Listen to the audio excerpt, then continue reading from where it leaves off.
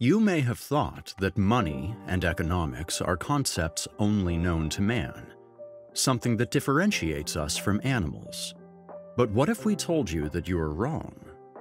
A study made by a team of economists and psychologists from Yale revealed that Capuchin monkeys can be taught to use money, and once they understand what money is and how it can be used, their entire society falls into chaos.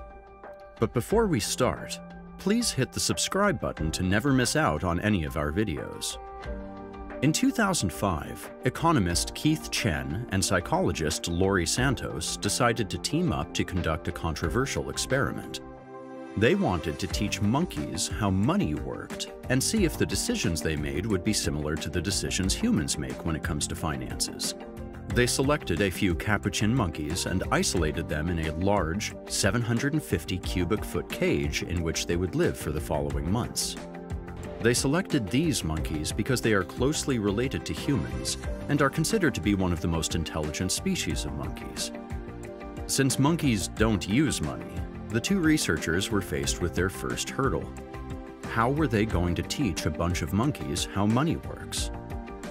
The first thing they did was to create the monkey money. They made several small, round pieces of metal that looked like a coin and named it a token. They then made a second, smaller chamber next to the main monkey living area. This small cage was made of a transparent material and had a few holes in the walls. The researchers called this cage the monkey marketplace. Every time they opened this chamber, they placed a basket with tokens inside of it to teach the monkeys that they had to enter the monkey marketplace to get the money. At first, the monkeys just picked up the tokens, looked at them, and sometimes threw them against the cage wall. They had absolutely no idea what the pieces of metal were meant for. However, the researchers then stretched out their hands behind the transparent wall with the holes in it, and every time a monkey with a token was inside of the monkey marketplace, the researchers would take the token from the monkey and give them food. The team hoped that, by doing this, the monkeys would realize that they were getting food because of the tokens. As time went on, the researchers stopped directly taking the money from the monkeys. They just left their hands outstretched behind the transparent wall with the holes in it. The researchers would have food on their palms in such a way that the monkeys could easily see it. They did this to see if the monkeys would keep on waiting for the researchers to take the tokens from them, or if they would independently take a token and give it to the waiting hands with the food. Surprisingly enough, the monkeys quickly understood what they had to do and started to give the tokens to the waiting hands. There were a total of 3 waiting hands in the monkey marketplace. One with apples, one with grapes, and lastly, one with jello. During this first phase of the experiment, the monkeys would go into the marketplace cage and would usually buy the same food of the 3 available options. Which food they bought varied from monkey to monkey. Some preferred apples, others grapes, and others jello. Once the researchers saw that all of the monkeys had mastered how to trade the tokens with the waiting hands, they decided to start phase 2. The team began to introduce price shocks to the monkey marketplace. In this case, they would double the price of the favorite food for each monkey. They expected that each monkey would just go and spend all of the tokens on their favorite food. However, this wasn't the case. The monkeys responded rationally to these price changes and bought more of the cheaper food than of their favorite food. They were budgeting, like when you go to the supermarket and buy cheaper foods because you want more food instead of just a little bit of your favorite food. Well, these monkeys were doing exactly that. What's interesting is that this meant that the monkeys were actually thinking about their finances and about what to buy when the prices changed. So far, everything seemed to be going great, but one day something happened that shook the entire research team. As they were preparing for the next phase of their experiment, the team opened the marketplace for a monkey called Felix, and that's when everything went wild. Felix quickly grabbed the basket with the monkey money and threw it out of the marketplace into the main cage. He then ran outside of the marketplace only to find that the main cage had turned into a war zone. Monkeys were fighting over the tokens left and right, and once the fighting had settled, Felix was one of only 2 monkeys that didn't get any money. The researchers then decided to place some food into the marketplace cage, and to everyone's surprise, Felix quickly started to exchange the food that he took from the marketplace for tokens. Basically, Felix had turned into the first ever monkey salesman in the history of monkeys. But this wasn't the end of this madness. One of the male monkeys then went on to give a female monkey a token.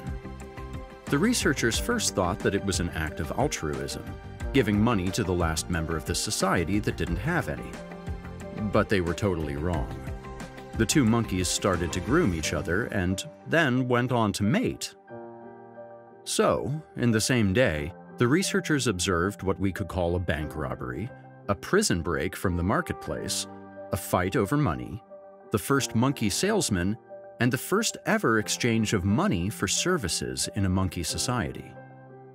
This showed the researchers that in a basic economic environment, monkeys would act in the same ways that humans would, buying at better prices, making decisions that benefited them, stealing, and even buying services. But now the researchers wanted to take it a step further and know if the monkeys would also make the same mistakes that humans do when it comes to finances. To be more concrete, they wanted to test the two most common biases in how humans handle finances.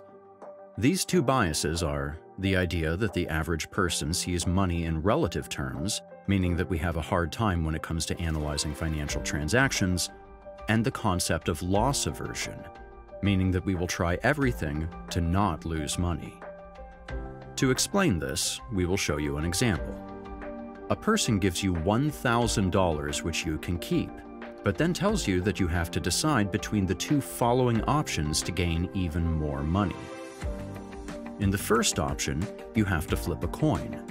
If this coin lands heads up, you won't win anything, but you get to keep the initial $1,000. However, if it lands tails up, you get an extra $1,000 and walk home with $2,000.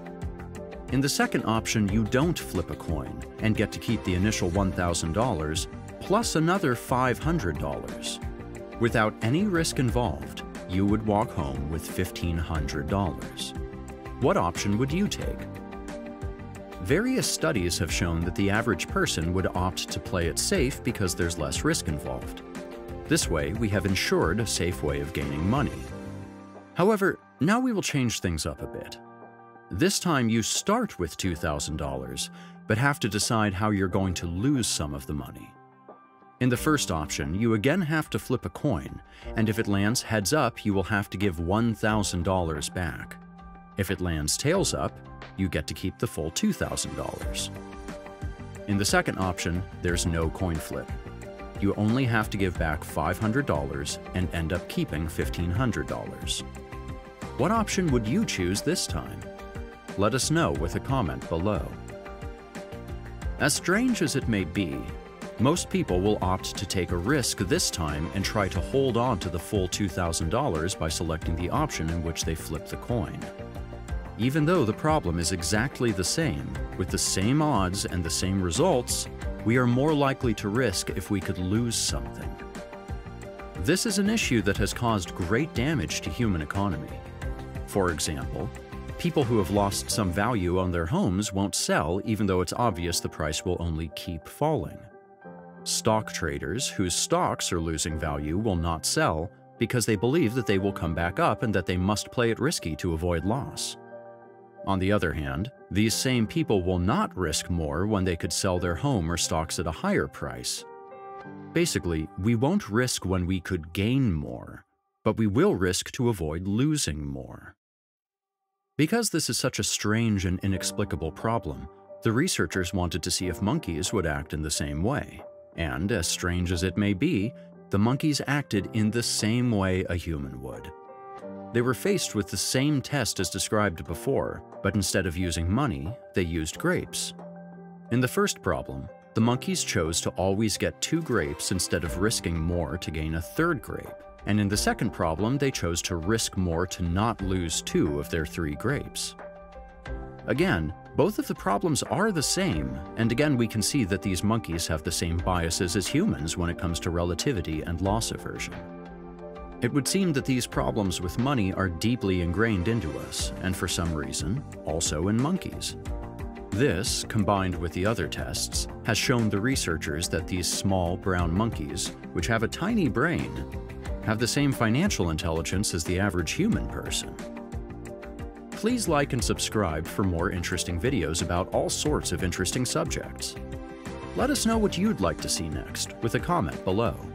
Video narrated by Eric Peabody.